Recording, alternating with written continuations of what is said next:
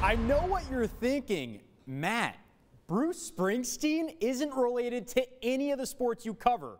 Well, you're wrong, because it turns out that the boss is teaching the Baylor Bears football team thanks to Dave Aranda. He says that Springsteen treats every concert as a renewal instead of a routine. He wants the same for his players. His goal this week is for his team to excel in practice and for them to soak up the lessons that they should learn from this BYU loss. You know, there was a quote we used from Bruce Springsteen.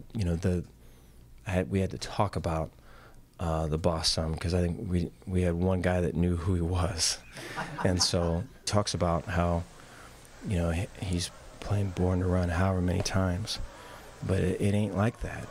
Each time is its new time, because there's someone bringing somebody for the first time to listen to him, and it's like they're going to see the boss, dude. And they're going to be there, and that's going to be their thing. And it's like, you never know whose first time it is. You never know the impact that you make.